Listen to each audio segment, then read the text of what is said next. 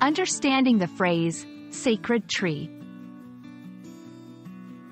Hello, everyone. Welcome to our English language learning series. Today, we're going to explore the meaning and usage of the phrase, sacred tree. This phrase has both literal and metaphorical meanings, and we'll delve into each of these. So, let's get started and uncover the significance of this beautiful expression. The phrase, sacred tree, literally refers to a tree that is considered holy or spiritually significant in various cultures and religions. These trees are often associated with divine or supernatural powers.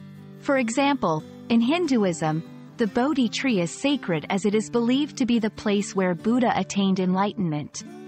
Similarly, in many indigenous cultures, certain trees are revered and play a crucial role in their spiritual practices. Metaphorically, sacred tree can be used to represent something that is extremely precious, valued, or respect-worthy. It doesn't have to be a real tree.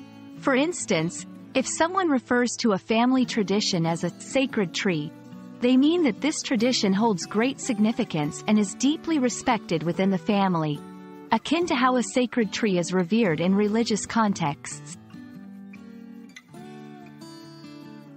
Now, let's see how to use this phrase in sentences. 1. The ancient oak in the village is considered a sacred tree, often visited by pilgrims. 2. For our community, maintaining ecological balance is like nurturing a sacred tree. It's vital and deeply respected. These examples show how the phrase can be adapted to different contexts, both literally and metaphorically.